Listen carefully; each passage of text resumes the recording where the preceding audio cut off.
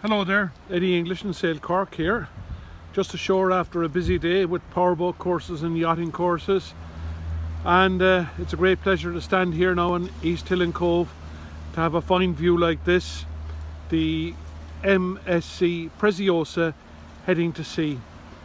We got a great look at her from the water this afternoon. And now we're getting another chance to see her as she heads out to sea on an evening where conditions will deteriorate somewhat from now on. We've a southerly at the moment blowing the guts of 20 knots, but that's going to increase as the evening goes on, and that's going to bring rain before the day is out, and heavy rain and gusting to gale force tonight, with that heavy rain continuing into tomorrow.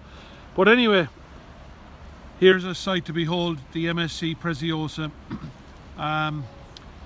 She can carry 4,300 passengers and 1,300 crew. So my goodness almighty, she's like a small town with over 5,000 people aboard.